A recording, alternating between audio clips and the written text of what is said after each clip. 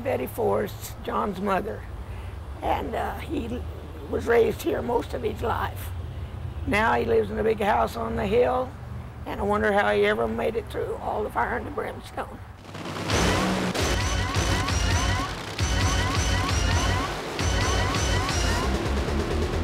Now you can talk some talk.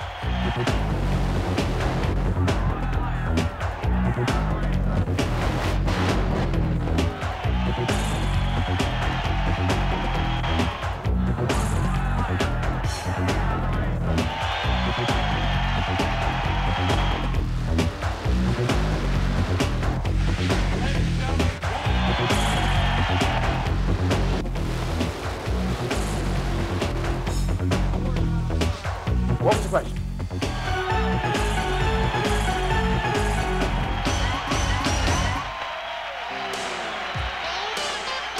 Diamond T Sports presents the story of one of racing's greatest heroes, John Force. Hi, I'm Steve Evans, also known as Straight Man to John Force, the winningest funny car driver in NHRA history. But that's a role I don't mind playing one bit, because in these days of corporate correctness, it's nice to have a race car driver who still says what he thinks. In John's case, sometimes he says it before he thinks, but that is part of the Force charm. It is his candor, his bravado, and his humor that have made John one of the most popular personalities we have today in motorsports. It's been a long, bumpy, and sometimes fiery journey for John from that trailer house to the big house on the hill, but with a lot of laugh stops along the way. And now that he's made it, John will be quick to tell you, for many seasons to come, he plans to be still the one.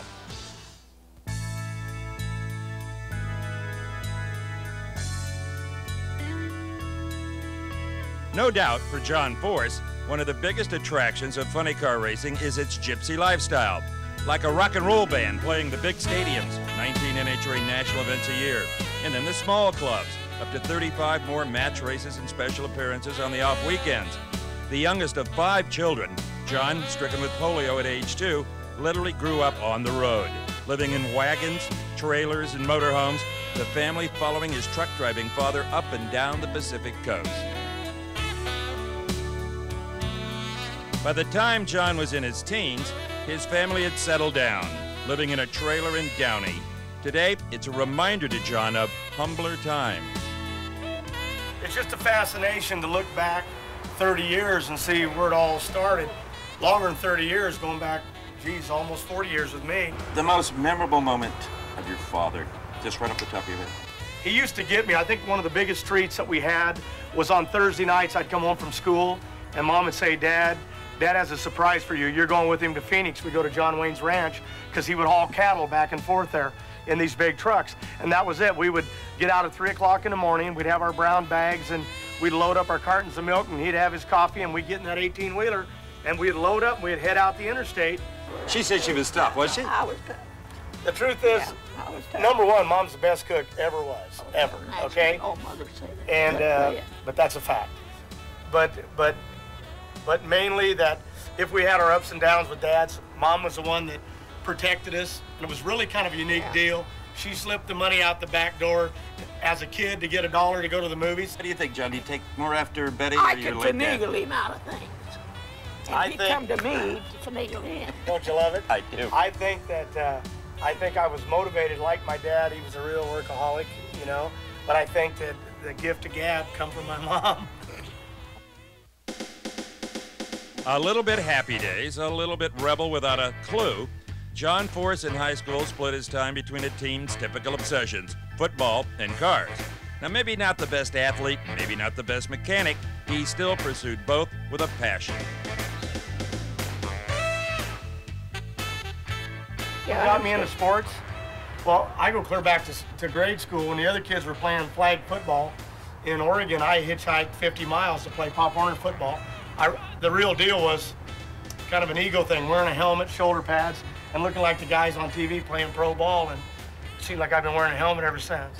What was your high school record as a quarterback? Oh, terrible, terrible. How terrible? 23 seasons, 9 games a season, 27 losses at Bell Gardens High. We hold the record. When did John have his first car? Was he old enough to drive? Tell me the truth. No. My first actual vehicle was a Cushman motorcycle that my dad bought me, and I was up and down the streets continually with it. and then right into an automobile. I mean, it's been motorcycles and cars for as long as I can remember. They were more of a home to me than actually the trailer house. That's where you carried your uniform, your football uniform, and that's where you carried your school books. True story, 3-speed on the call, went out, took it apart. Me and my brother Louie got a 3-speed shifter to put in the floor, cut the hole in the floorboard, stuck it in. We were pumped. I remember walking up on the railroad tracks behind the trailer and standing there, and it was like victory, and I slung that gear shift down the street because my days of driving a shift on the column, like none of the big guys did that. And about the next day, my dad walked in, and I was sleeping on the couch, and he said, I need to use John's car. And man, I knew he was coming back through the door because he went out there, and he reached up, and there was no gear shift. Betty, your son is a 5-time world champion driver. What kind of a teenage driver was he?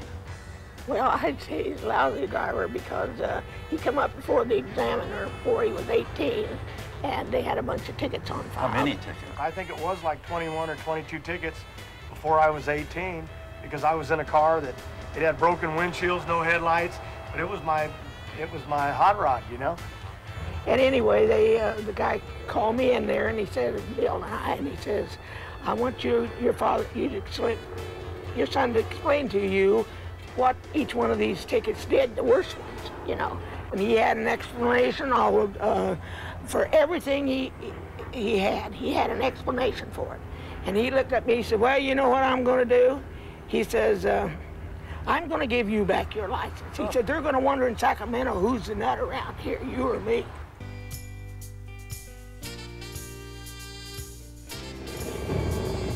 In 1982 and 83, operating on a budget 1/10 of the major competitors, Austin Coyle wrenched a then unknown Canadian driver Frank Hawley to 2 Winston World Championships.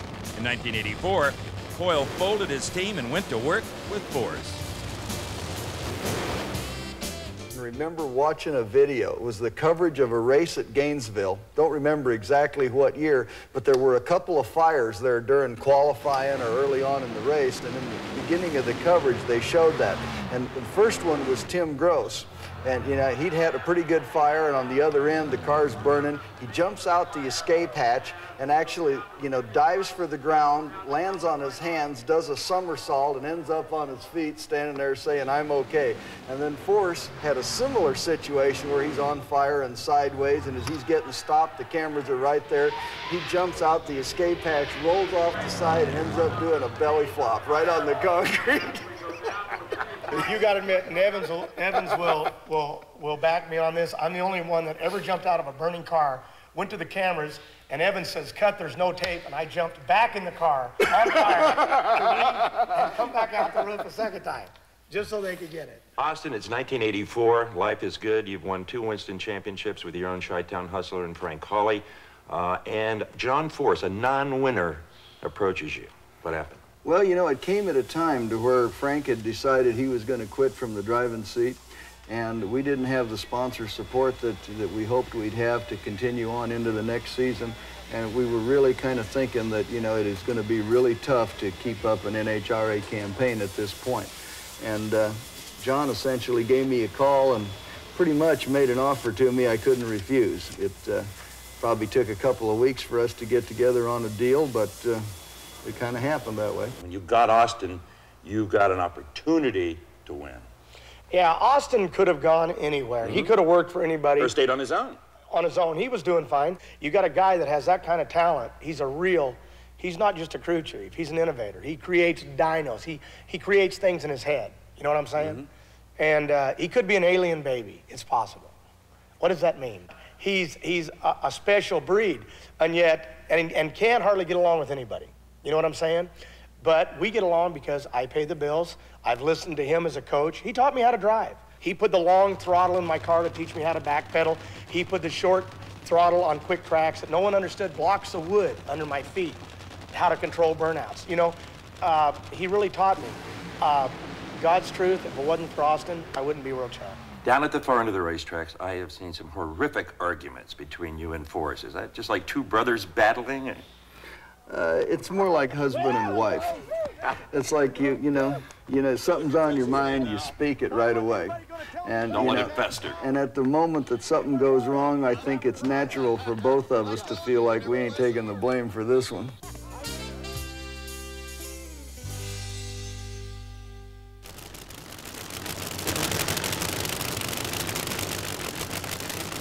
John Force, making his first final round appearance of the year, is squaring off against 89 Winston champ Bruce Larson.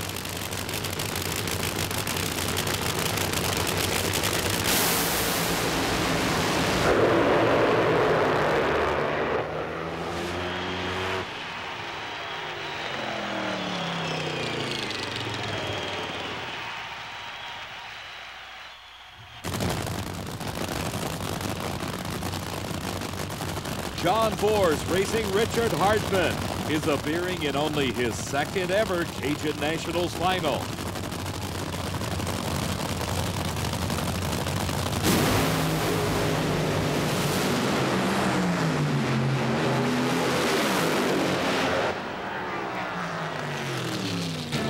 You wanted a hole shot, even sweeter. A hole shot, I can't believe it. I thought I was late. I can't hardly talk, it's those braces again. I thought I was late. You weren't late. What was the times? 45 to a 44. 45 to a 40? He ran quicker? Yeah. Coyle, where's he at? Our driver pulled this one out for us, winning with a slower ET. I'm sure that'll make him happier than it makes me. Oh, it's going to be fun tonight with Coyle. I finally did something right. That's what's finishing. Get on. John Force, looking for his third straight win of the year, could take the Winston points lead away from Ed McCulloch with a win right here over Mark Oswald.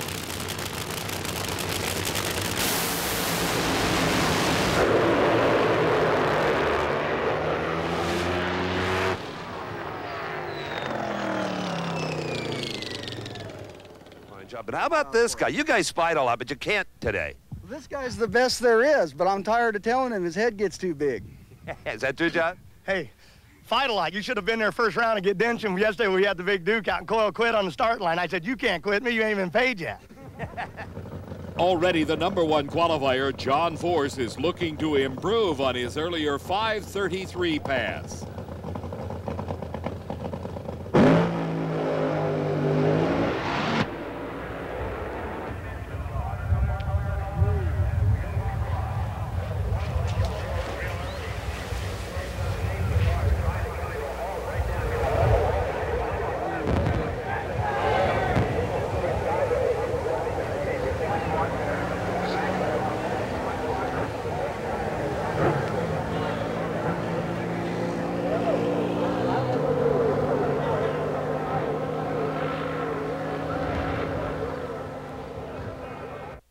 I watched McCulloch, and I watched Larson, and I watched Spurlock.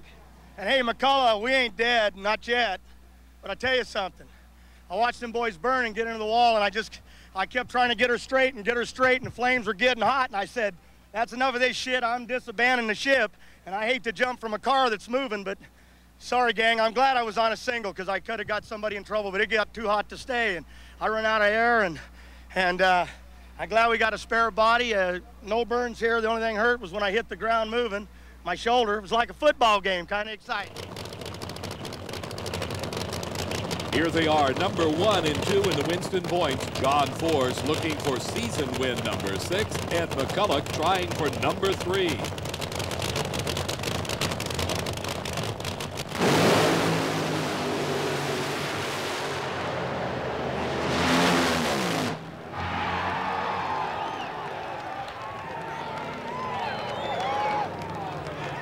I've seen sicker dogs get well, but not very many, and not this well, John. Well, I haven't got all the news. The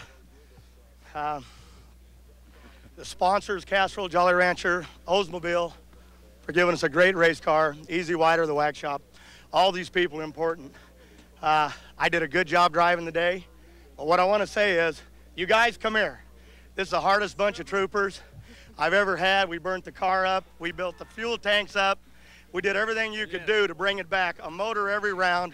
And this is the best group, led by Austin Coyle, Bob Fisher, Butterfield, Harmson, Finn, and my newest, Stan Finn, my newest guy here, Morgan.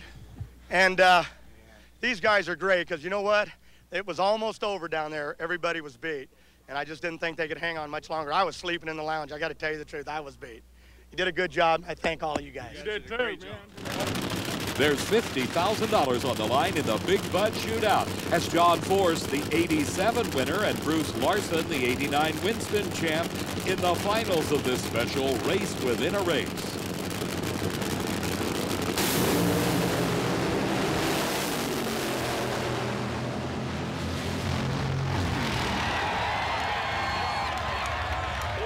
Explodes an engine. The car is still burning. He's trying to skid off some speed as he goes back. Holy shit, Batman. John. I'm fine. Okay. What a chick! I'm worried about John you. Force Okay? crawls out of a blazing inferno to celebrate winning the Big Bud Shootout Cars they got in the world. with John Gardella, one of the people that have been behind this team. Force, Keep it off the fence. you might have just spent 50 to win 50. Was that good or what? Yeah. Okay. I only bumped the guardrail once. It's okay. You're okay, man. I used the fire bottles. Good driving. All right. You got him this time. And I had my foot out her when she blew. Tell him to do the same thing. John, you've been living with this threat of fire every run for 2 races. Exciting, ain't it?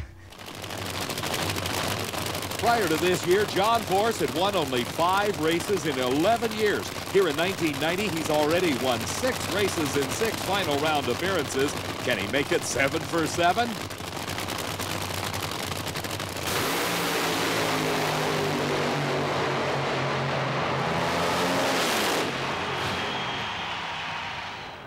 Boyle, give me some love over here, huh, buddy?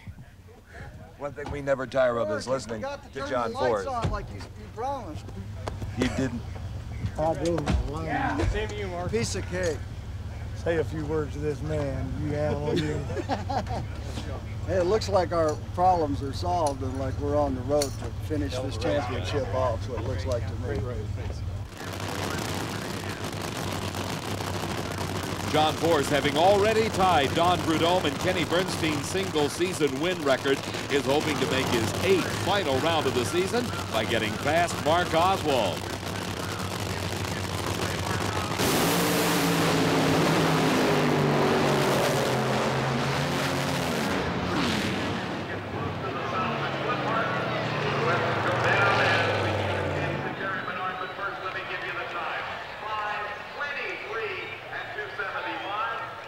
All we were going to go was for the throat, and you ain't got time to think whether you're going to blow up and catch on fire. Just try to chase that old boy down, and bang, boom. Nice bank deposit, $150,000. Well, yeah, I think it's the bank, but I'm going to have to back out the back door just to get away, because that creditor line's going to look like the gates out front here tomorrow. We laugh about it, but I can only say one thing. I give great thanks to the good Lord that John Force is here, is well, is happy, and is prepared to receive the honors, accolades, and cash awards that go with being a Winston champion. John, it's your turn. Thank you.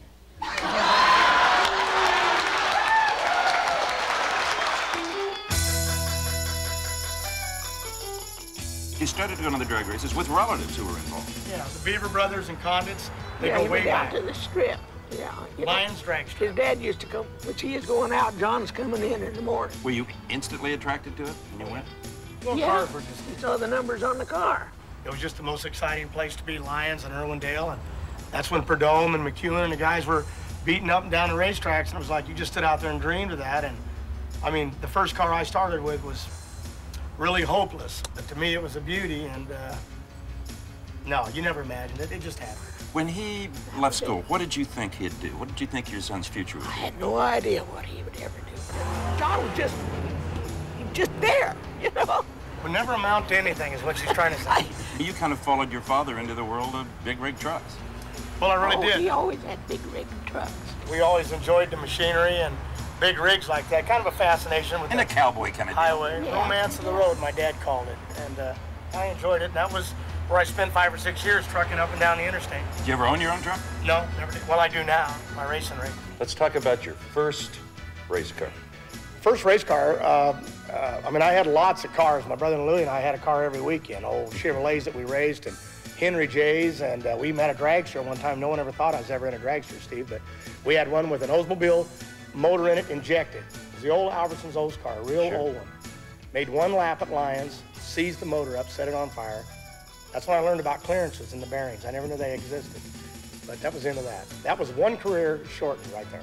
Then you had a little kind of a fuel-altered like car. I did. I took it to Lions, couldn't get down the racetrack, didn't have a license, didn't have a clue what I was doing, but I was out there. Perdome and the big guys, they were running, Gartlets, and just the thought of being there was something. And we actually took it home on Sunday and thought, let's find out how this thing really works, and that's when I got in trouble. The throttle stuck, and it was end over end into the side of the guy's house. And another career shortened. You bought your first funny car, and how you funded that is kind of interesting. Well, my cousins, the Beaver brothers and Condits, Dave Condit drove funny cars. They were racing, and I was just in heat all the time at the races. Every time I could, that's what it was all about. Driving my truck, reading National Dragsters. Actually, it was the old, wasn't National Dragster back in them days? Drag News. Drag News. And reading that and just dreaming about the deal. And I had a $1,200 check from the government, and my wife had gone on Let's Make a Deal and won the big deal, and she won in Oregon and a number of things. And we traded that and the check to Beaver. The car was in Australia at the time, which was a real surprise. Wait a minute, hold it. You bought a car and didn't know it was in Australia? Well, the car was in Australia. What they didn't tell me, that was down in the outback, that it came off the trailer, and zebras and lions ate it. You were in a car at Orange County one night. When Beaver brought the car back from Australia, and it was really beat up pretty bad. And we recovered, put it together. That's when I met Don Steves at Tom Steve Chevrolet, and put that little program together and headed for Australia. But the real funny story was the picture that they used, because they didn't know anybody down there at that time. Right. They were 15 years behind us, and they wanted American Stars. But to sell the promoter, Don Harding down under in Sydney, Australia, he took a photograph. In fact, we came to you. You were running Orange County Raceway at the time. You wouldn't let me run 64 funny cars, but you allowed me to start my car and push it out on the start line next to Mickey Thompson. That was your press picture for Australia? That was it. Went to Australia. It was on every billboard, every sign, every pub. And I was an instant hero because they saw Mickey Thompson, didn't know who John Force was, but if he raced Mickey Thompson, he had to be great. And you did pretty good. You really did. Pure insanity, pure luck. We actually, the very first day, they wanted somebody to do the media day, and they wanted in front of the press, and I thought, press, somebody wants to see me in a race car, and I was scared to death. I got in it because I'd never done a burnout with the car. Gary Densham was there and actually said, let Force go ahead and spend his money. We did a burnout, kicked the rods out, and that was on Thursday afternoon, set it on fire just for a filming. And these Aussies thought, this guy is really okay here. And we came back, put a motor in the next night. First run, couldn't get it in reverse. Second run, ended up on the grass. I didn't have guardrails. And I was running over spectators and picnic lunches. And the third run, and I don't even know, and you can ask Gary Densham, God's true. It went right down the avenue, throttle stuck, went out the back door, went out in a field, caught on fire. That's when it all started. And I remember a cow looking in the window at me. He just walked up and looked in the window because they opened the gates to the cow field. But it was over. Career was over. We were out of motors. We were broke. Went to the whole room, and next week, a big old guy showed up named Stomper with a peanut butter and jelly sandwich. I said I had to have some American food. And he walked in and he said, newspaper, you're the new star, the first guy to ever run over 200 in Australia. And I was a national record holder, and that's what kept me alive. Back in the States following his Australian tour, John took to the road, begging and borrowing to fund his quest for racing adventure. John, when you first started racing, buddy, it was lean out there, and Mom and Pop, they came to the rescue more than once. I really give credit to Mom and Dad, especially Mom convincing Dad that I'd pay those credit cards back. She would slip the credit card out the back door to send me to the next race town if Dad and I were arguing over it. But you know what was really funny? When she was slipping it out one door, Dad was sneaking around the front, leaving it on the windshield wiper, and he didn't want to tell her, and she didn't want to tell him. So it was one of them deals where I really didn't want to tell him what was going on to hurt either one. I just took both cards. Speaking of credit cards, there was a period when the only thing you had was a Union Oil credit card, so you lived in a Union Oil truck stop. See, money gets spent, but a gas card went on forever. We were at a race at Columbus, Ohio, and right in the middle of the heat of battle, we crashed the car, and we were beating it back together, and Bob Harmson was the president of Jolly Rancher Candy, and he was out there helping us fiberglass the car, and the old man ran out of gas. Well, it ran off the truck. And he said, what happened? I said, well, we're open. He said, well, never again, you'll have a credit card, and I've had one ever since. But he didn't know you were going to put food on it, showers, music, cassettes, I mean, whatever they sold at the Union 76. I can tell you things unique. One night in the Union 76 in Denver, we went in, and we all wanted eggs, and the guy come in and said, you cannot order food on a gas card. I said, we're starving, you got to do something. The guy says, well, there's got to be a way to do this. And he brought us one egg this long. It was that big around, and it was that long, because that's how they make eggs in truck stops, and then they chop them. Yeah. Right? He gave us one egg, and that was the joke. This is what you get. We had no money. We were coming down from Seattle. We had about 80 cents, and I went into a store, and I bought some slices of bread. And I told the guy, I want 6 slices of bologna. And I've got this much money. So he took it out, and he cut it too thick. And one guy was short a slice, and the fist fight started. Tell us about the early days when you were backing that car up and mixing fuel and really a part of the race team. Well, I was part of the team because I was free, and nobody was paid back then, so whoever would volunteer got the job. And I helped pack the parachutes and back the car up, mix the fuel. Nothing really hard, but I still got in there and got a little greasy. Did you enjoy it or detest it? Yes, I did like it. It was exciting. It was scary, really scary back then, because he wouldn't even get to the other end. Something would happen to the car.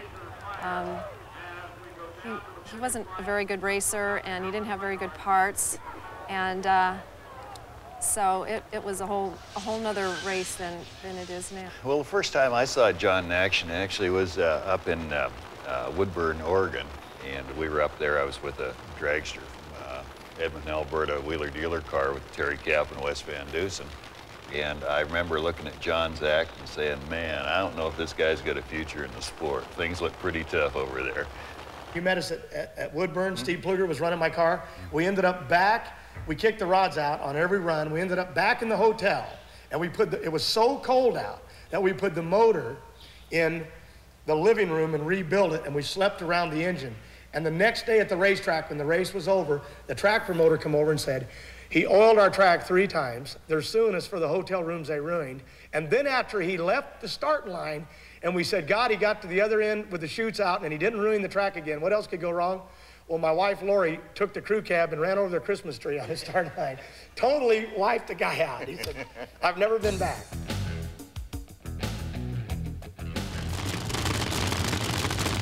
'90 was a dream year for John Force and crew chief Austin Coyle, and it appears they're starting 91 like they ended 90. Force matched against Glenn Micras, here looking for his first Winter Nationals win.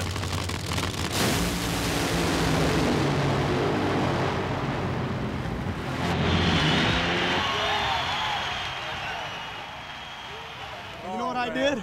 Shut up when he blew up. No, didn't know it. I couldn't see. Oh, really? And I'm looking for cones, and I'm counting cones, and I thought, man, I could be 5 miles. I'm going in a ball of fire. So I jerked my foot out of it, and I hit the chutes, and I saw the cones coming. I thought, oh no, relight this baby. If you drove around, yeah, we got to fix that. My butt's too big or something. I got to get down and see. Obviously determined to prove his 90 championship not a fluke, John Force has opened 91 with 3 straight final round appearances. Here against Ed McCulloch, he's looking for season win number 2.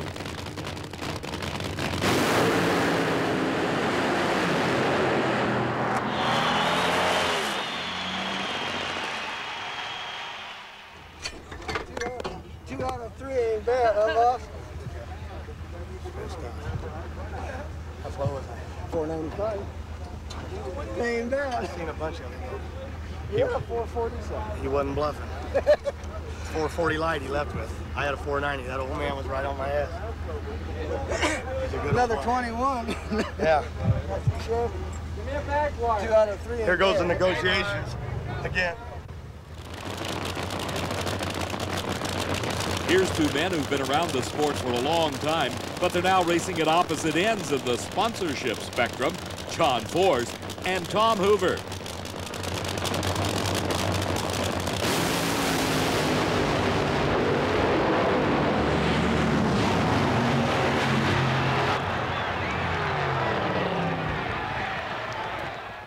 John Force, what did you see through your windshield? Sorry for him, but that was spectacular.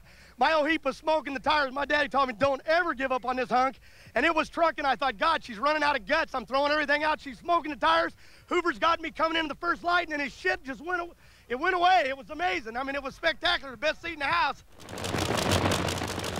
Last season, John Force was the #1 qualifier a record 10 times. Here in Montreal, he's hoping to improve right now on his #6 spot.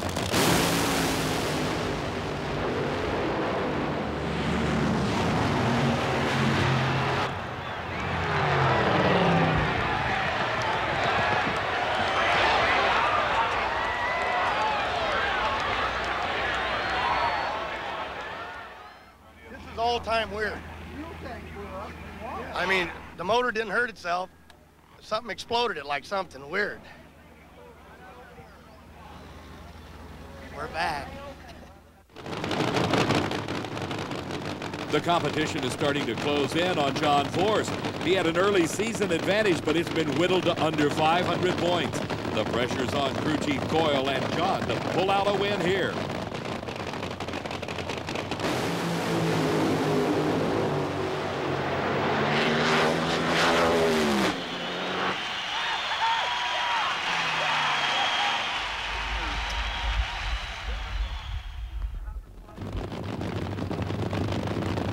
Well, John Force has started referring to that Roland Leong-owned Jim White-driven Daytona as the Dodge from hell.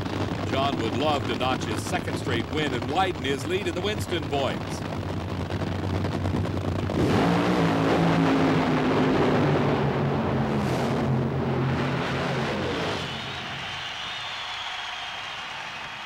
It looks to me like the driver saved you guys again.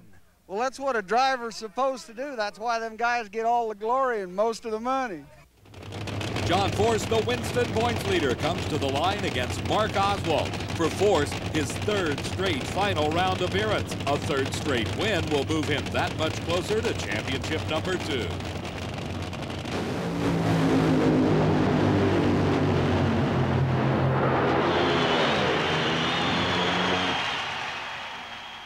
John Force, 3 in a row. Congratulations. A great win here in Minnesota. We're excited, Steve. It's a chance maybe to win another world championship, and we just kind of keep trying to push that lead out there. In the days, some of the bad guys fell, and it's just fate there. John Force, congratulations. You've done it for the second year, the Winston Funny Car champion. It feels great. You know, a lot of years went in, and, you know, Billy Schultz, I drove for him years ago. He said this morning, you do it once, you're a flash in the pan, but he said, you do it twice. He said, you earned it. When I look back, and last year at this banquet, let me tell you, I caught hell from Mom because I forgot Dad. I lost Dad a few years ago, but he was the guy that gave me the credit cards and kept saying, chase the snake and mongoose, and I kept chasing them. And it was tough paying them credit cards back. And Mom, I'm going to finish it off this week. I know it's been 18 years. Bernstein said, and he had a shirt on. I don't know if he said this, but he wore the shirt. He said, the guys with the most toys wins. Did you say that, Kenny? Well, my dad said to me, all that's left in the end is a graveyard. And he said, the guy with the most memories wins. And I have the most memories. I'm the world champ. I won.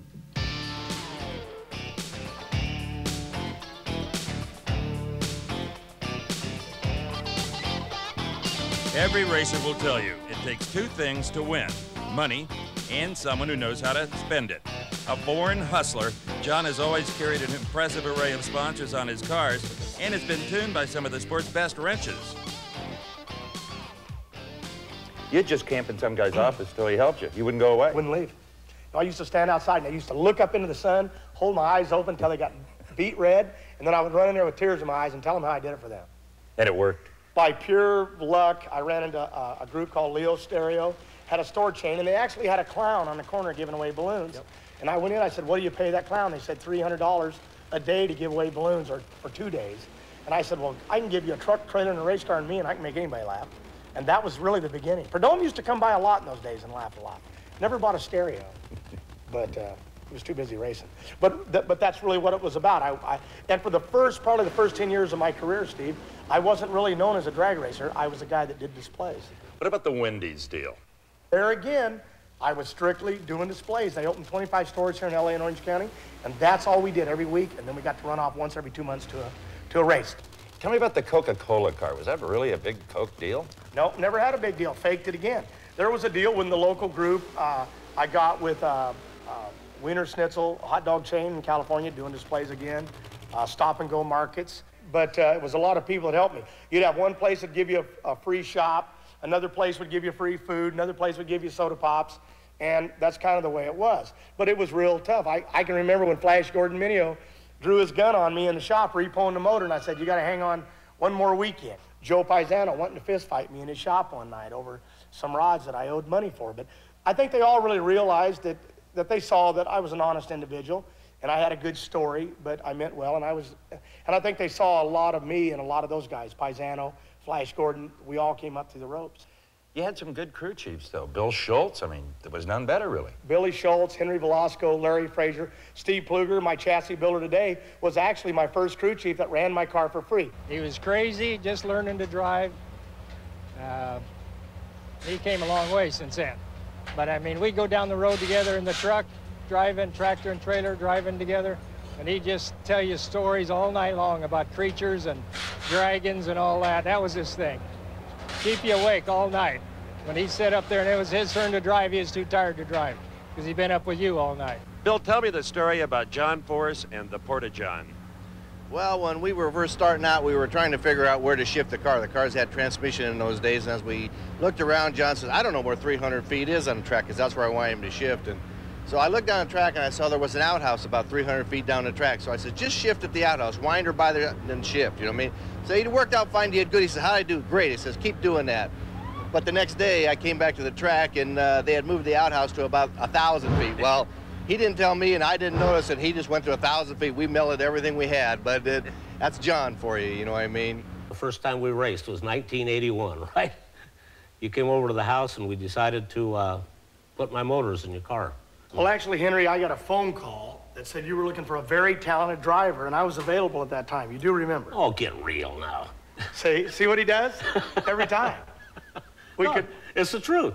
I mean, you were a no-driving son of a gun. Actually, I came from Amarillo, Texas, from the Burns Center, okay? And I knew, and everyone told me Henry's parked his top fuel car, and he's not gonna run it. And the first thing I asked was, does he have motors? Keith Black Motors. They said, well, he's got Henry Velasco Motors. And I said, I'm gonna go see him. And I came in with my pitch. And it was a pitch. It was good times. I mean, we really enjoyed ourselves. I thought so. Up till the fist fight. You overreacted. See, now he wants to fight. Now he wants to fight. No, you overreacted. You thought that I was going to quit, and you grabbed me, we started going like this. I loved him. I loved this guy. I really did. We had a lot of fun. I mean, Henry was a guy that was racing, true, top fuel name. Everybody knew who you were. They still do. Okay. We were having some bad times. Remember, I caught you afire a couple of times. Oh, no, them were the good times. Oh, I haven't had any good TV since then. It's really hard to explain to people. They don't realize that you can win races and get exposure, but catching on fire, you get it all.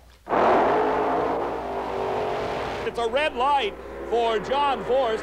Mike Dunn goes up in smoke, and John Force explodes an engine just as he passes through the lights.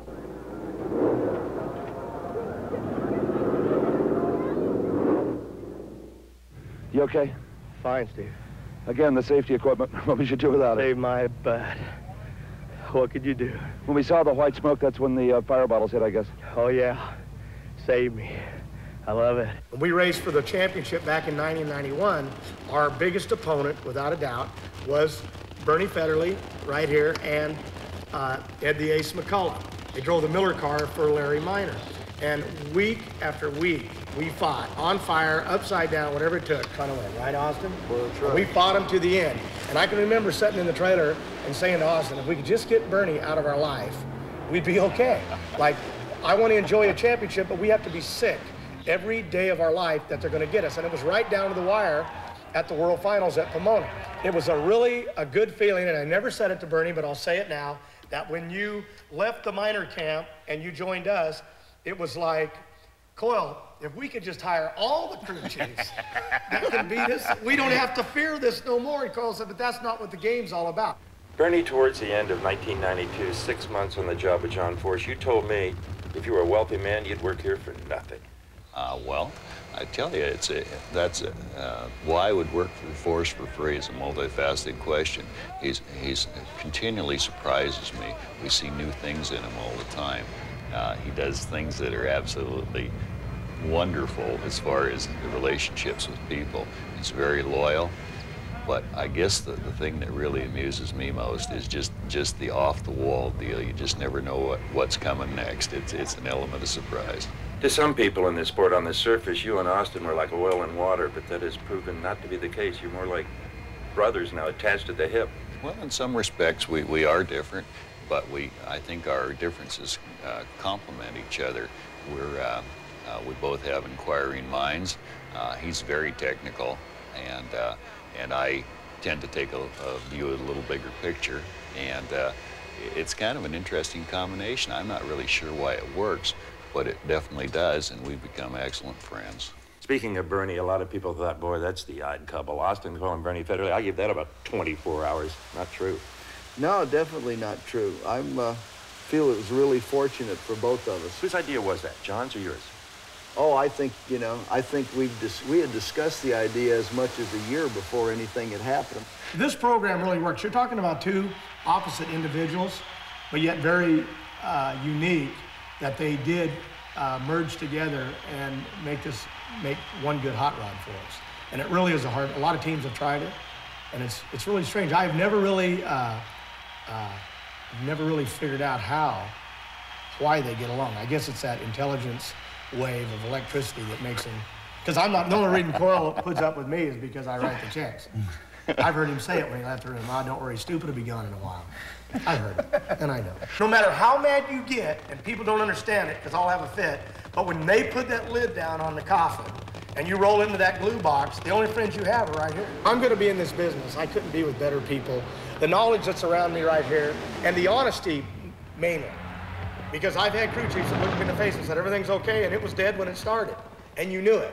But that's the way some people play it. These individuals, and I learned from Coyle way back when we started 11 years ago, he was very honest about stuff. And when I would try to jive talk and the answer I wanted, he'd say to me, do you want the real answer, or do you want what you want to hear? Because I'll give it to you either way. But the truth was, he never did. He always told me the truth. And Bernie's the same way about stuff. I mean, it's kind of like, when we went back a few years, we had the blower explosions. We had like 7 in a row, and it's like Coyle would tell me honestly, I don't know what's wrong with this thing, and it's going to blow up probably when you hit the throttle, but we're going to figure it out sooner or later, like any test pilot, right? But what really aggravated me is to watch it. On the start line, Buster run and jump one fence, Coyle runs and jumps the other. And no, somebody give me a radio. I do not want to be out here alone. Bernie would not even get out of the truck. But that is when you say, no. Somebody come get in the front seat of this car. I am not going by myself. So they worked it out, and they gave me a radio where they could talk to me.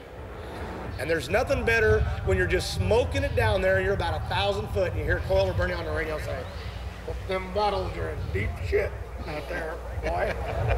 There's fires all over you. You don't see it because it's going around behind you.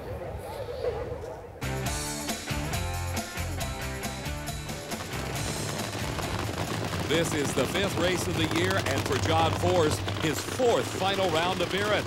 He's looking to make good on his promise to make 93 the comeback tour.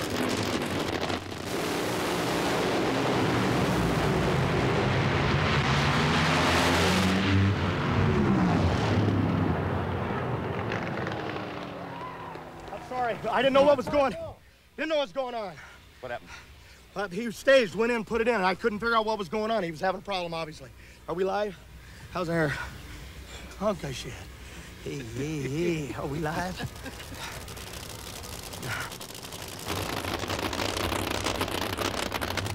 Last year, it was right here that Cruz Pedregon started to make his move on John Force in the points chase. John, dominant early this season, has slumped since Columbus.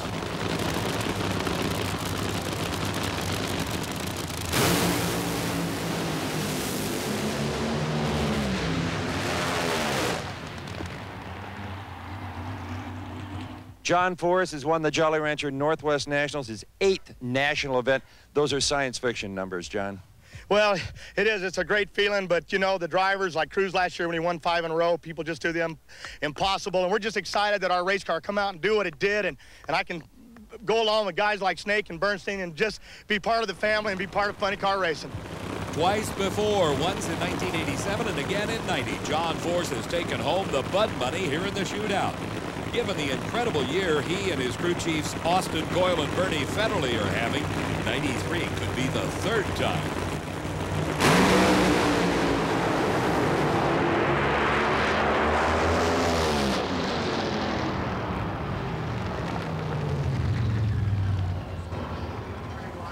John, what a drag race. America, beautiful. Only way a truck driver make 50 grand in a day. Huh? Can we do it? You won by 3/1000ths of a second. Well, did he leave on me? You bet you. Welded you. He welded me. Oh, damn, that kid's going to be okay. Be a world champ someday, probably. We don't care. Did you know you'd won? I didn't really know. I was calling on Bernie. I said, God damn, dang, get that radio working so I can hear you. But I seen the fingers from the boys, but it's close. He was right out the door. I drove her till her neck hung out, boy, right in the last light. But, hey, we're happy. Castro's happy. Wax Shop, Dorman, all our people, Jolly Rancher Candy, and we got a bad Oldsmobile. John Force and Al Hoffman, one of these two great rivals, will race Kenji Okazaki in the finals of drag racing's biggest race, the U.S. Nationals.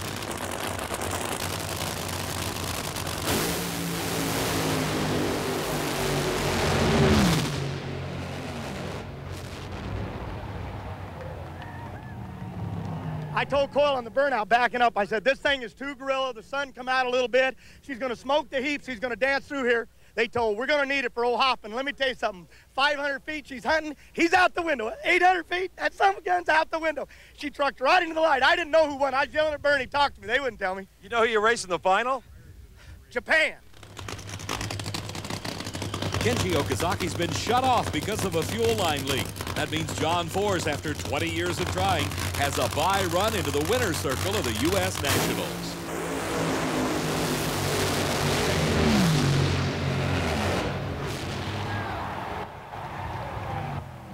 But it's America, only in America can you make 110 grand in one day in an Oldsmobile. Wax Shop, Dorman, Castro GTX, all our people, Fram Light, Maury, Krager, Goodyear. America. Give me my mic America. back. Yeah, fantastic, John. It is mathematically over. John Force, with 9 event wins coming into this final, is the official Winston Funny Car Champion. From here on in, John and crew can kick back and enjoy themselves.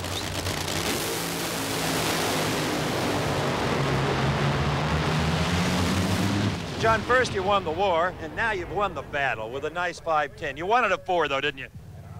Yeah, I'm going to enjoy this one. I'm going to enjoy a few drags. I might even take one off. What the heck?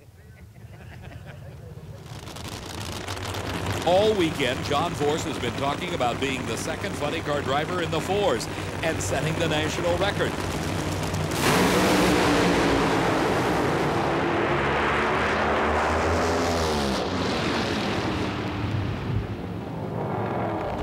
That's it, John. 4 seconds. Ah, God, we did it! Are you shitting me? I didn't even think it. I didn't, huh? Oh, God.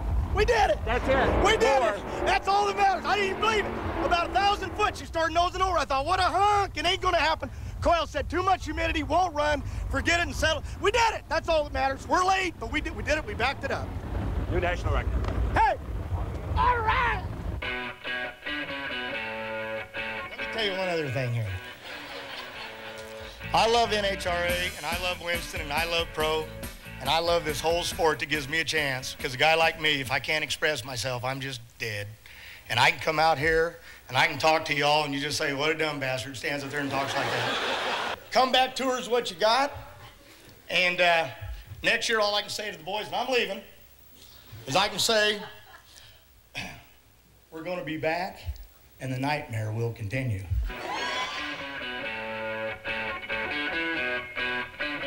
I can remember one shot, first time, Kenny Bernstein, a good friend of mine. We were in Baton Rouge, and it rained out on Sunday, and we had to run it on Wednesday night. And I remember thinking, can we have our check or just part of it? Because they kicked us out of the hotel. So while the great Chelsea pub, Kenny Bernstein, were resting up, getting ready, we were all sleeping in the crew cab because they put us out of the hotel because we couldn't pay our bill. And we didn't want to tell anybody. But we had our one shot to beat him. We ran the race on Wednesday. and final round, we got beat, but it was something that you bragged about when you come home and went to the bar, because you went to the bar because you got fed free and got a lot to drink free, because they wanted to hear the stories. But it was like, I got beat by the great Kenny Bernstein, and that was a real proud feeling. Following his first NHRA runner-up in 1979 at the Cajun Nationals, John Force appeared in the final round of 8 more national events over the next 8 years before drag racing's winningest funny car driver won his first big NHRA event. I was sitting one day with a guy named Goodwin. You know Goodwin. Sure, Robert Goodwin. And Robert said to me, you know what's wrong with you? And I was really mad at him. I said, what? He said, you don't have the eye of the tiger. Right? I said, eye of the tiger, what is that? He said, you go out there and you race because you love it, but he says, right in the middle on burnouts, you're handing out resumes to sponsors, you're talking, you're selling. You're not into your car like Joe Amato, like Don Perdomo. I said, what do you mean? He said, you've got to go in there with a vengeance, like that's what you live for. I said, yeah, but what you really live for is to keep the sponsor happy, and if he wants to ride on the spoiler on the burnout, you let him ride. That's how you do it. And he says, no, you've reached a point in your career where you got to step up and take over and prove you can win, or you're never going to make it in this business. Your first national event win came in Canada. I'll never forget. It was a big race, and I'll never forget because Coyle said, he looked in the window and he said, something was going on. I was acting up, I was cutting up, I was being funny. Do you remember which one it was? Ed Dace McCullough. And I remember backing up and I said, Coyle, I've had so many black eyes and I've been in so many final rounds. He says, backing up, you were all over the racetrack. I said, I was looking at the people in the stands and waving. He said, but we were trying to win. I said, I lost 14. I was called the bridesmaid of drag racing, as you know. You called me that. And I was backing up and I was laughing because I thought, I'm going to have some fun. I'm going to get beat again anyway. You know what I'm saying? Yeah. And he said it was probably the best driving job. I left on the ace. I pedaled my car out in the middle and I won the race. And I was in shock. Yeah, but wasn't that truly a big deal when you proved to yourself that, yes, you could win? Well, yeah, that's when the fear element went out of it. Still have the fear of fire, the fear of staying on top, but the old saying of making my hound dog dance. You know what I mean? One guy takes his hound dog with him and his hunting gun, and he goes off hunting. Well, see, me and my hot rod here, we go hunting. That's where the name hound dog comes from. Not just from an Elvis record, okay? But we have a day when we say, okay, baby, we got to go out, and we got to win races, and we're going to hunt the competition. We don't let them come after us, we go after them. And that's why when I talk about the front ends up, she's hunting, she's dancing. And when she wants to dance, she has magic. And the days she don't want to dance, she's just on fire. The motivation is, in the beginning, was to be able to be there because you were already starving, so you didn't know what it meant to eat. You could always eat at Mom's house. It was easy. I used to take the crew by and feed them on the way out of town and feed them on the way back. You know what I'm saying? But then it became the motivation to try to win, and win brought more money to give you a chance to win again next year. But now that you've won enough races to get back to what you really love, in other words, I don't have to win to survive. What really makes you want to strap yourself in a 6,000 horsepower, 300 mile an hour thing that wants to kill you? Because that's what it wants to do. You know, Don Perdomo and Kenny Bernstein, if they have a fire, a blowover, they don't want to see the video. They never want to see it in their lifetime. You want a copy of it. Oh, no, that's what it's... Are you kidding me? Why wouldn't they want to see that? I don't know, they don't. I mean, I might not want to see myself having sex. That could be pitiful. But On Fire is, I mean, I used to get in front of the TV when they walked away, and I sat there and was like, no, my fire was really better than it. Oh, man, Coyle, if you just would have, just a little bit harder, you would have burnt that thing. It could have been, we could have led this show. And Coyle would say, you're nuts. But it's all over in your life. I have no death wish, trust me. There's so much myth here that we're creating about being macho guys. I have the same fear. No Fear on my helmet is a sponsor. It has nothing to do with me saying I have no fear. That's a bunch of jive talk. I have all the fear in the world. I have all the respect for this hot rod because it can hurt you. I got to tell you, they're as frightening to watch as they are to ride in, maybe even more so sometimes. But you see the video and you go, God, I didn't know it was that bad.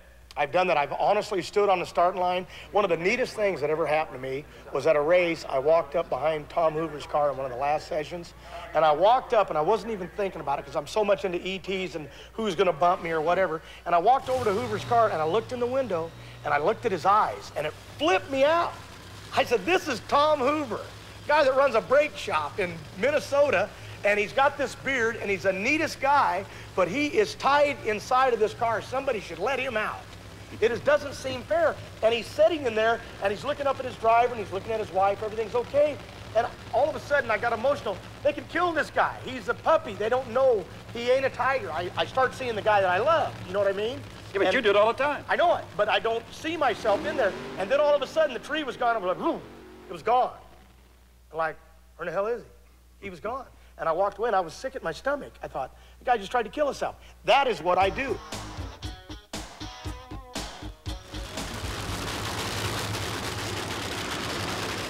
Today could be one of John Force's most memorable if he can get around Cruz. Here in the finals, he will not only regain the Winston points lead, but also pass Don Prudhomme as NHRA's winningest funny car driver.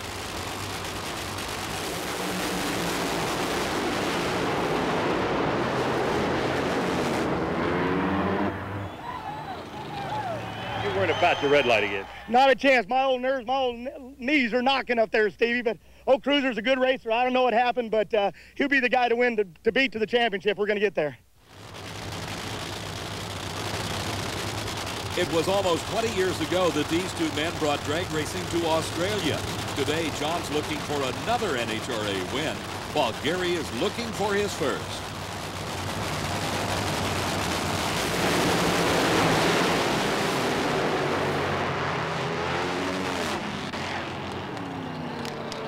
How many wins does that make this year? I've lost count. Don't know. Don't count them. Every time I count them, I screw up. So we're just going to take them as we come. We want that championship, and that's what we're going after. John Force comes here looking for his 9th national event win of the season for Cruz. The 92 champ, it would be only his 2nd win of the year.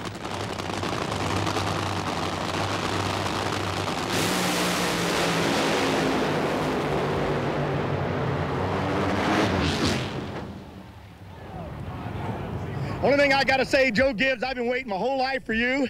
Now I'm building money against you. Come on, because it's Super Bowl. Let's do it, buddy. Joe Gibbs, the new owner of the McDonald's team for 95. Coming into this, the first round of eliminations, John Force, the Winston title clinched, is focused on one thing, a new national elapsed time record.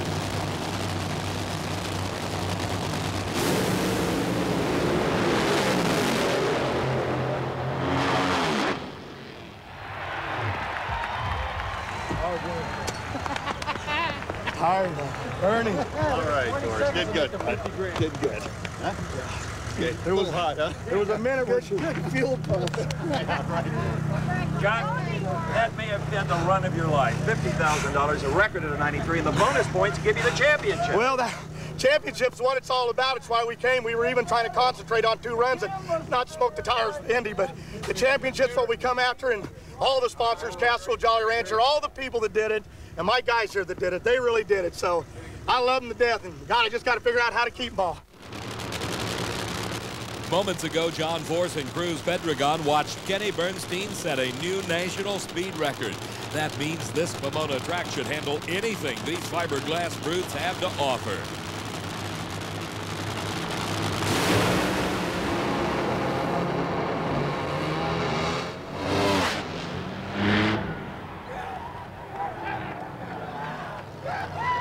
You come here to Pomona, you got all the air in the world, you got the best racetrack. Bernstein laid it down, I saw what he could do. A mile heap she trucked. I want to, Steve, thanks, you know, Castro, Jolly Rancher, all the plugs, Wax Shop, Dorman, all the people, but mainly I want to say to my crew, I love them to death. Trying to stay serious, my one shot tonight. My mom has said to me, while she was telling me I was really full of it, you know, at the races at Pomona, she said, stop and smell the roses. Stop and see the people, and quit entertaining and try to be yourself once. That's all I'm trying to be.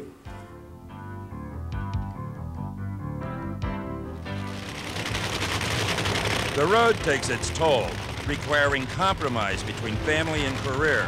For John, his 4 daughters, and wife, Lori, it's all a matter of constant adjustment and keeping racing mementos out of the house. The other day he said, there's not even a picture of me in this house. There's a lot of pictures of him, but they're all family pictures. So to him, a picture of him is a racing picture. Well, somewhere along the road, you met a real pretty girl named Lori. Yeah, Lori teamed up with me. Geez, I knew her clear back in '75 when I started racing, but she went off to college and really got away from the madness for a number of years. But she came back, and we were later married. We have 3 girls now, Ashley, Brittany, and Courtney, and naturally Adra from my first marriage. And it's been a tough road, tough relationship. A lot of changes down the road, but a lot of hard work by both of us. We both had to like just divide it. I'm kind of here with house and kids, and he's kind of on the road with the business, and we both enjoy what we do. I like my time when I come home to get away with them. We've got a place in Lake Tahoe that we go to, and we just get away. And of course, I've been known to stand in the surf in Maui with my cellular phone, and people laugh at me, say they can't believe it. But the job has got to be done. You know, it's, I hate to say it, and everyone wants to project the perfect family life, but I don't believe any racer's got it. You can't. You can't live in the bull ring and have the family in the bull ring with you. You just can't do it. It's been a few years since we've seen any bad crashes or fires or anything. So I don't think the younger ones remember it too well. I know Ashley has a few remembrances of a Pomona crash.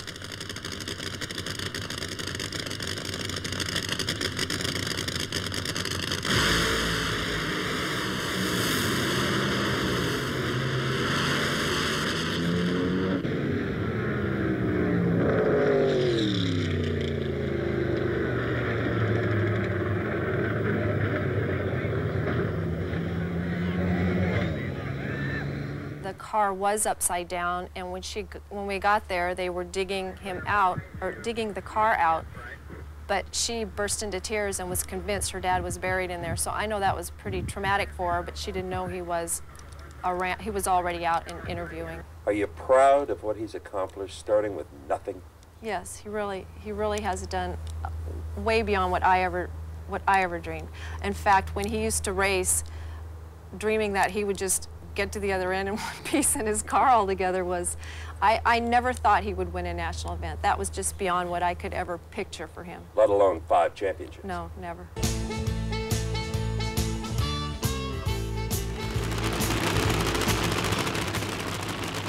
John Force and Tom Hoover, 2 longtime friends, meeting in their first final round together. Force, after Pomona, is looking to regain his championship stride with a win.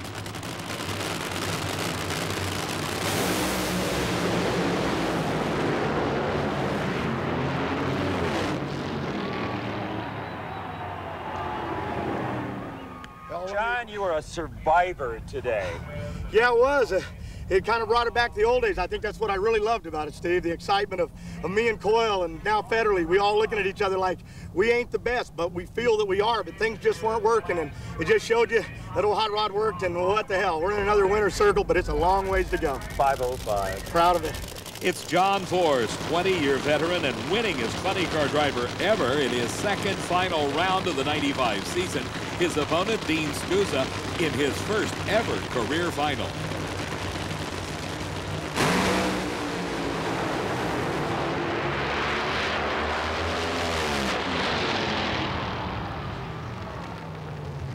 She ran good. We struggled all through the rounds. Clutch was coming out again. I didn't think she was going to make it, but we're okay.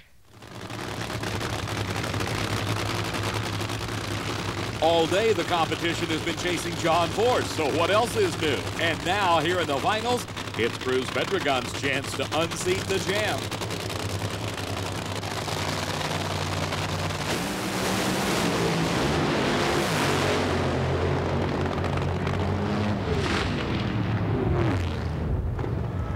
Of course, you're shooting at ducks or something here. A spark plug came right through the body. That's the wire. Shows you how good them Autolite spark plugs are. They're just throw them out, just run on the other 8 or 7. How many's it got? The first NHRA national event here on a difficult track requires driving finesse and tuning know-how. Well, who else but John Force in the finals against Casey Spurlock?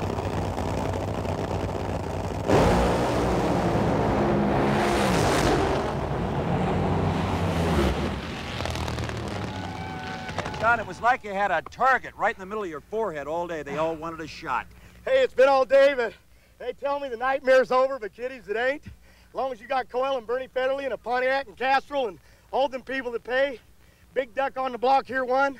What can I say? Fram Autolite, we've done our job.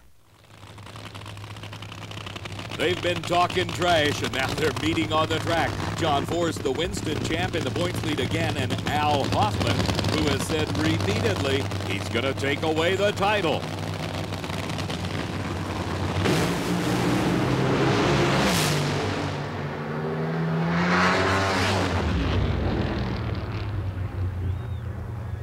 What happened now? Smoked the tires. You No, beat him with lane choice. Al didn't want to dance today, huh? Yeah. Well, we did, and we're heading for Sonoma. And to all the people support us, we know that game. We know who they are. They don't even care. But one guy they don't know about here is Steve Pluger. Built the finest race car chassis in the country. And about time somebody knows about it. And we won, and that's what counts. Hey, Force. Yeah. Who's the king? Domberdome. Never changes. Never did. I thought it was Elvis. Elvis, him too. I feed you the straight line and you don't stand on it. I missed it. Can John Force win his 6th event of the year?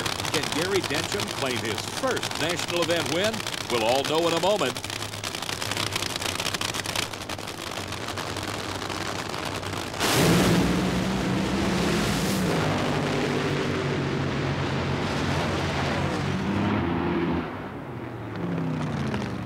John, for the 2nd year in a row, you put away an old pal, Gary Dencham. More points against Al Hoffman in the pack. He's a great guy that can be there without hardly any budget, races against cars like Castrol, and you know what I'm saying? I mean, Pontiac, it takes big bucks, and he's right there with us. But, hey, it was 200 victory for Castrol, from our teammates, for Gary Ormsby. That's what it's all about. Now, me and Dencham, we're just going to go have us a cold beer. For John Force, 1995 has been a great year. He's had consistent runs, no major problems, and the points lead.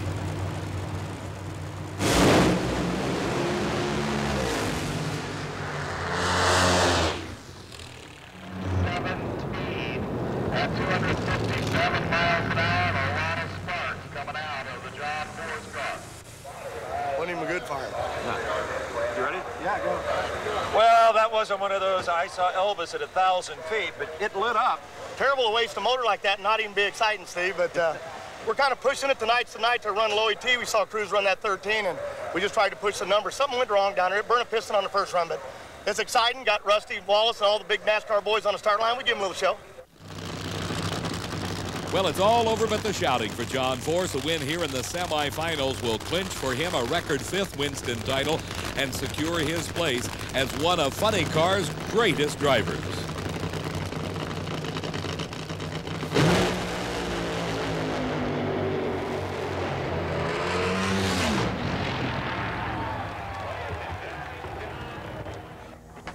This thing went from a poodle to a pit bull, buddy. You got lane choice and everything. What you run? Oh wait, I want to say that was the race I wanted because, you know, for Castrol and Pontiac, Jolly Rancher, we want to prove a point. After all the suspicion all year long, it's over. We could win 5 championships. It was over before that, but I just wanted to beat the man. He's a great racer. Western Auto's a great sponsor, but we did what we wanted to do. My old boy stepped up. I'm f***ing proud of him. And cut out that last part. Sorry. Do it again. God, son of a bitch. Hey, John. Can't you cut that? They said, here's the rules.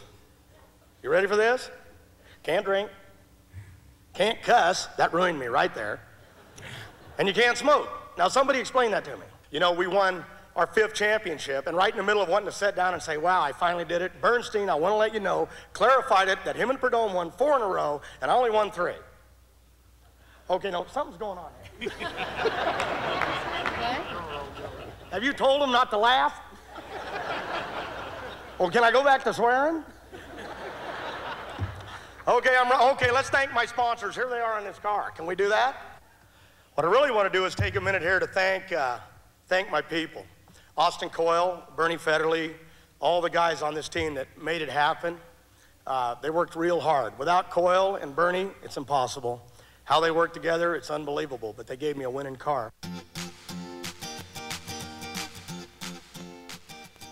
He was a good kid, but he played at everything. Everything was fun to John. When he was working in the Foster Freeze, he's gonna see how big he can get them cones up there, you know? You ought to see, he'd be standing there at the window and everybody standing around watching him, you know, what's this guy doing, you know? I think clear back when I was a kid, I was telling stories somewhere in a Taco Bell or a McDonald's trying to get a free lunch, and I never had a race car that would really run, but all my cars looked like race cars. They had Mickey Thompson mags and big slicks and 4-cylinder motors. And it wouldn't go nowhere, but I gave the impression. So I was really in the theater even as a kid. And when I started out racing, I was on the street corner. I mean, I handed out balloons as a clown. I can remember in Montreal, because a girl didn't show up that was a Wendy's girl, and for an extra 25 bucks, they gave me her suit and pants, and I put on her wig True story. Stood on a street corner and told him, don't worry, John Force will be here in a minute. No one knew who I was anyway, so it didn't matter. You know what I'm saying? I can be a minister, I can be a rock star, I can be anybody I want to be. And that's what's really neat about the love that I have.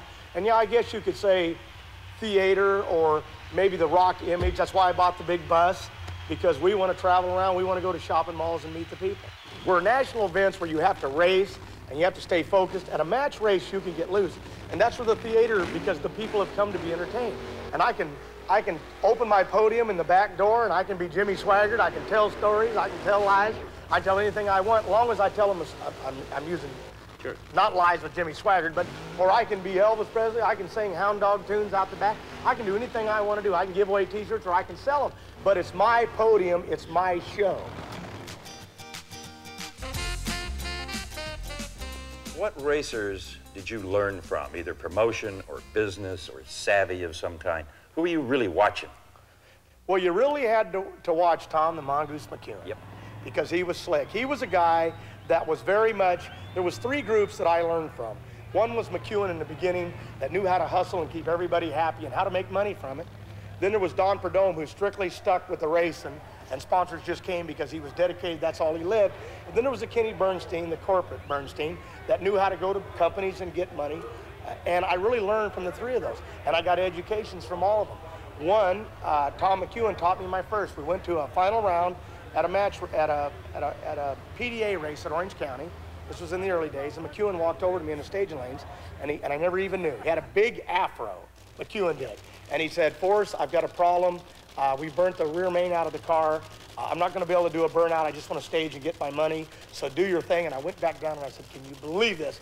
Mongoose has told me it's over and we have won our first major race. And I was really excited about it. So I went out, did a burnout all the way to the lights, backed up, and he rolls in the loop and he does a burnout. And I thought, wow, what's he doing? This is where the education come in. And he backed up and then he laid low ET of the event on me. And I got out the other end. I said, I ran out of gas. What happened to you? And he said, first lesson, kid, don't believe nobody. He said, even the ones that you look up to. And I thought, well, that was an education. When was the first time you realized Don Perdome knows who I am? The first time? I'll tell you the first time he didn't know who I was, when he said, kid, don't bother me. And he flapped me on the chest. And I said, whoa, what is this? My guy said, he ran you off. I said, no, he spoke to me. They said, no, he wasn't speaking to you. He was telling you, get out of the way, chump. When you look at Don Perdome, he has the eye of the tiger. Perdome, even when I called him out of retirement to come back in a funny car, he laughed at me. And he said, I'm going to whip you just like I used to. And he wasn't joking. He was stone serious about it. My whole life, I dreamed of this deal here. I love Kenny Bernstein. I want to see Perdome beat him because I want to beat the Snake in the final. And if I don't get him, I'll take Bernstein. But I really want to beat Don Perdome. He's my hero.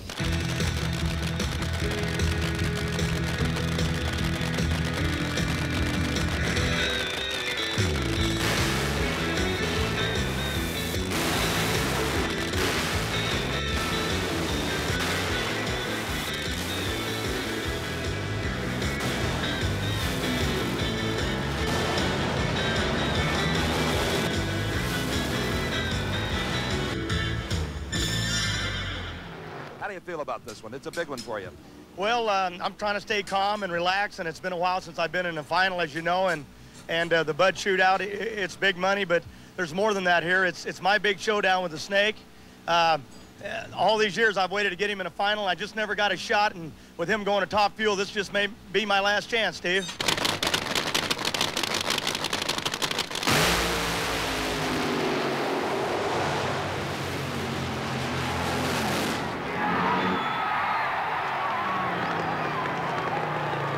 Force and Kenny Bernstein in the final. I'll take that race any day. Great job. Hometown LA. Love this. Who got lane choice? He does. Don't care. Don't matter. Still here making money. Trying to stay calm here, Steve.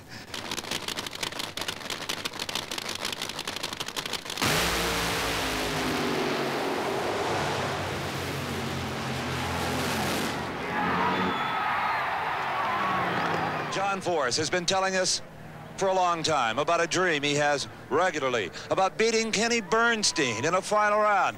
It's happened, John. 5:37, John Force is the finals champion. Am I home? Hometown crowd. I can hear them cheering from here. What'd you run? 5:37. It doesn't matter. Old crazy old Austin Coyle. Old terrible Chi-Town Austin Coyle. That old team. I never seen such a thrashing fighting going on between. To sit here and Bernstein be the champ, I told Coyle, you know what it means? If we can just come out here and whip this guy. Whip the best. Whip the best, okay? Him or Snake. We talked about it earlier, right? Well, Don Garlitz once said he never had air conditioning in his truck because he wanted to arrive at the track angry. That's right. And I mean all time, and that's the way they were. And you know what? It's really funny. My hair stands up when you make statements like that. Like one time I'm at Irwindale Raceway, and they said, Shirley Muldowney's coming over the bridge. Evans was announcing, best announcer in the world right here. Coming, and this is the stuff that motivates you, that someday they will say my name. You know what I'm saying? But you know what's You really can see funny? the freeway from the tower. Yes. He said, she's coming over the mountain, and like, she's serious. And the whole deal was based on the fact they threw the alcohol out of the trailer. In other words, they're going to run straight cans, straight nitro. Right. And it was the way that you taught. Or Raymond Beadle making an entrance at a race where he ran from roof to roof from car tops. Got out of his helicopter that he came in on and jumped from roof to roof. Now, this is the magic as a kid. You know what's really funny, Henry, coming in here is all the years when I was growing up around race cars, that to go into a shop, Keith Black's or yours or around, they always had all the nostalgia, all the cars from the past. Cheryl Greer, I mean, guys, the Swamp Rat, Don Gartlett, your cars, Jim Dunn. You know what's really neat is when I won 5 championships, and that's a good feeling, but when I walked in the other day when I come to talk to you about this video, to walk in and see my picture on the wall, I kind of felt like I really joined the elite. I really thank you for that. Well, thank you. Now, you've always needed a carrot out there, okay? Something you could chase, be it that red car of Kenny Bernstein, and along came Cruz Pedregon. If you don't have that carrot, you get real frustrated. The real truth is, what is the motivation? You want to call it the fear, but it's the fear of the unknown. Am I going to win today? You're curious about the unknown. Oh, yeah. Are you going to win? Are you going to be the champ? Are you going to be beat by a completely unknown rookie that no one's heard of? The worst guy in the world you can race is a guy you've never heard of. You know what I mean? And because he'll whip you because he's got nothing to lose. But yet you're in that cockpit and the unknown is out there for 5 seconds. Coyle took me to a topless bar one night. Can I say this? Sure. It's your video. Took me to a topless bar. And this girl comes out on stage and she is dressed in a tiger suit with a big old tail, and it is spectacular. But when she took the suit off, it was over. Now, Coyle, he was into it big time. But me, I wasn't. I just sat there and looked, and I thought, boy, they ruined that. No more mystery. And he said, what is wrong with you? You took away the unknown. And the race car is the unknown. Every time, you never know what it's going to do. You don't know if it's going to blow the body off. You don't know if it's going to run in the fours. But you go down that alley, and it's all there. So all that motivation, all that stuff is there, just like that lady before she took her clothes off. My most fun year was losing to Cruz. Think about it. There is more motivation as a coach that when you've won the game and you jump out of the huddle, you know, you've won it and it's over. What do you do now? But boy, let me tell you something. When you get out of your race car and it's dead, they drag your baby back to the pits and it's cooked to the ground. You know you're out 100,000 or more and you walk in that trailer, now you can talk some talk. And buddy, let me tell you, they listen. Bernie's looking at you, Coyle's looking at you, the crew's all standing there, everybody's in shock, and they're waiting for you to say that you quit. I was always best when I was down. John Force is on a roll. A win here against Hoffman will put him into his third straight final round of the season and help John maintain the points lead for his third straight Winston Championship.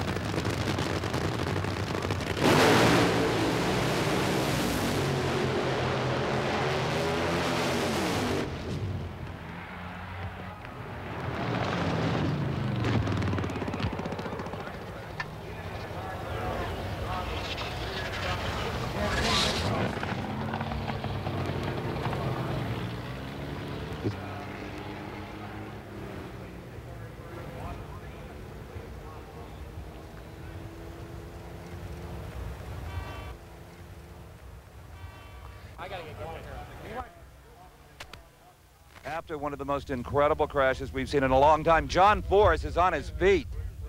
Bitching, huh? Is this live? When you're on fire, you're ready to fight. You're ready to stand up and say, hey, it's time to go. Good coffee here today. Give me some more coffee. But like it's ready to start the battle. For the first time in a season and a half, John Force is not first in the points. That honor belongs to Cruz Pedregon. If Force hopes to win the Winston Championship number 3, he needs to get around Cruz here.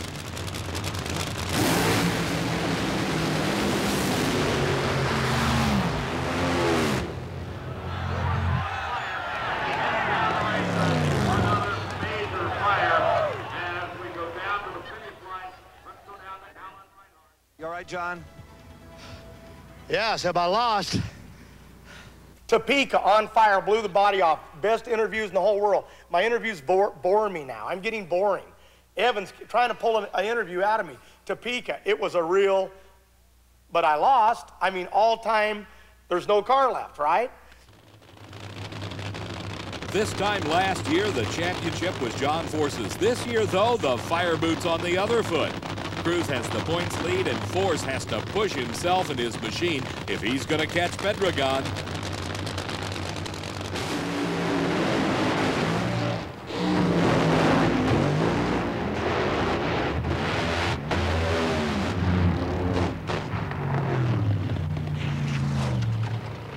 Well, they're telling me now, Brock, when they first arrived on the scene, that he was unconscious.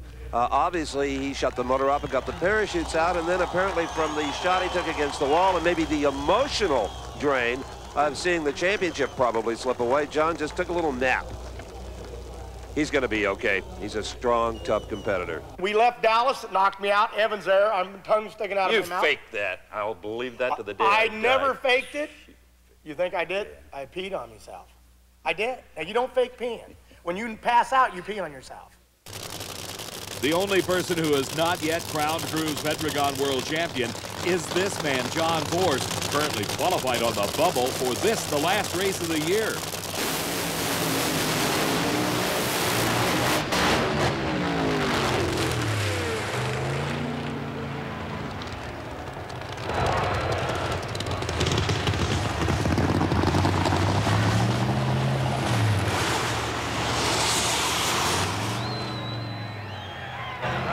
Dome down here, as are a lot of racers concerned about their friend, and all of our friends for that matter, John Force. He is okay. John, you all right?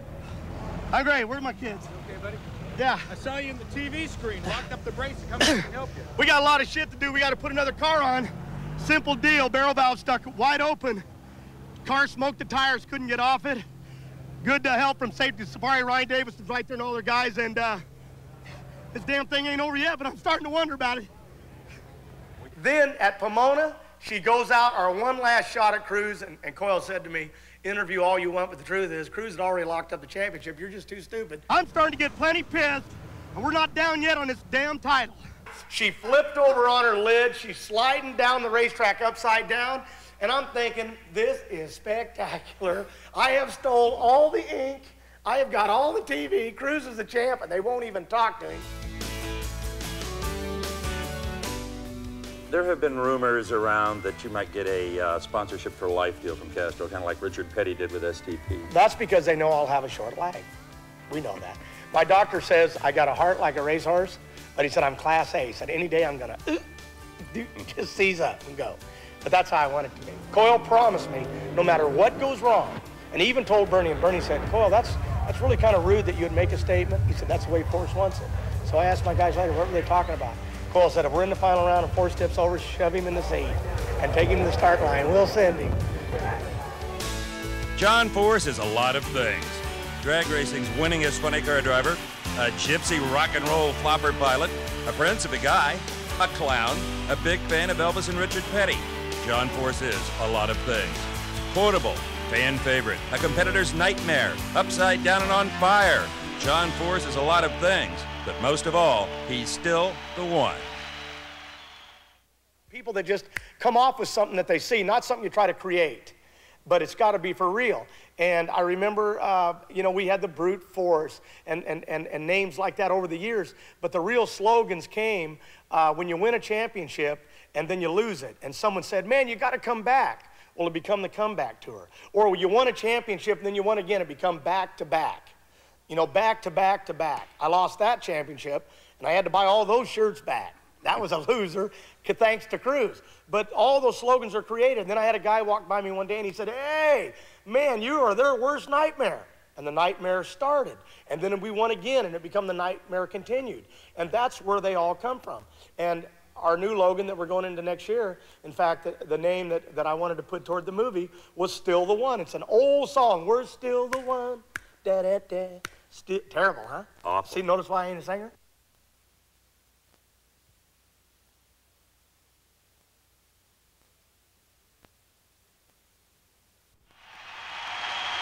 Want the best seat in the house for the hottest motorsports action? Then choose from over 40 spectacular titles in the Diamond P Motorsports Action Catalog.